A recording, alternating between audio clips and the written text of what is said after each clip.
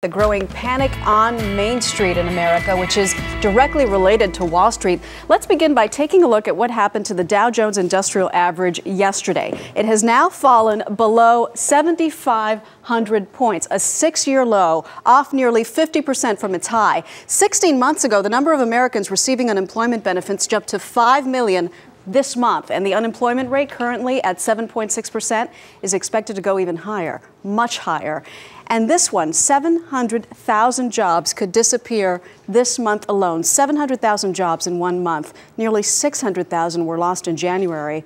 Those numbers, without question, are unnerving for people looking for work and even for those who have a job. CBS News correspondent Cynthia Bowers is in Chicago. We begin with that this morning. Good morning, Cynthia.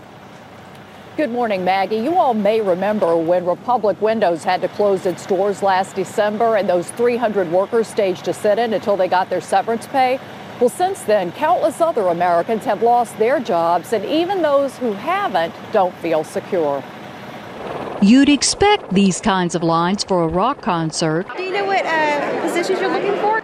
But no Coldplay here, just cold reality. These are lines at recent job fairs. Thousands of people desperate for work in a job market that has shed nearly 3.6 million jobs in the past 14 months, and it's only getting worse. We'll probably lose another 3 million, possibly as much as 4 million jobs before this is over. And that's making even people who still have jobs nervous. According to a new AP poll, 47% of Americans worry about losing their jobs.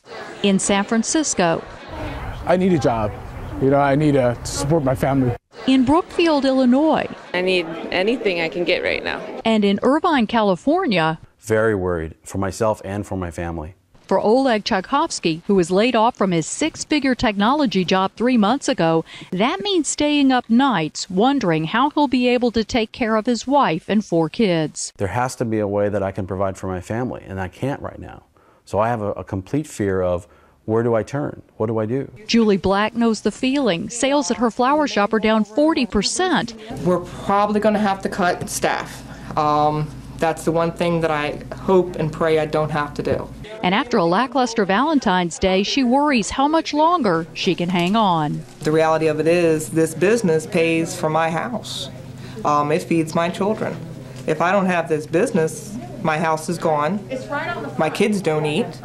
As if that's not depressing enough, keep in mind that economists we've talked with say they don't expect the employment situation to get better until the economy itself has bottomed out, and that may not be until the end of 2009. Maggie? Yep, it's all connected. CBS's Cynthia Bowers. Thank you, Cindy.